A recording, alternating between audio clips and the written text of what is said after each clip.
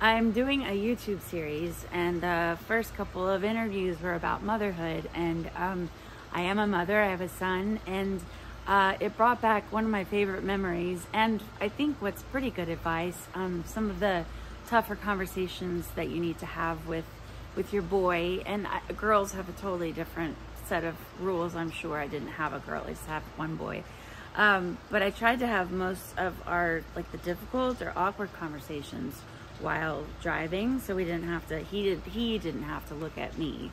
So that can be very intimidating for a kid, and also a boy, just kind of instantly they'll lock up if you ask them too many questions, which is fine.